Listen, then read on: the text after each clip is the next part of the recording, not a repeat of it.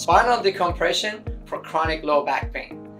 Back pain could come from multiple sources. Posterior element, which are the joints, facets, discs, or even muscular region. Spinal decompression would help all three by series of distraction and release. You're allowing to pull the ligaments and the muscles that hold the spine together and elongating them, because over time, due to these conditions that we mentioned, degenerative joint disease, disc disease, you're shortening those muscles and ligaments, and now by stretching them, you're allowing more blood flow, and as a result, less lower back pain. So spinal decompression will help chronic low back pain that is caused by degenerative disc disease, degenerative joint disease, and muscular component.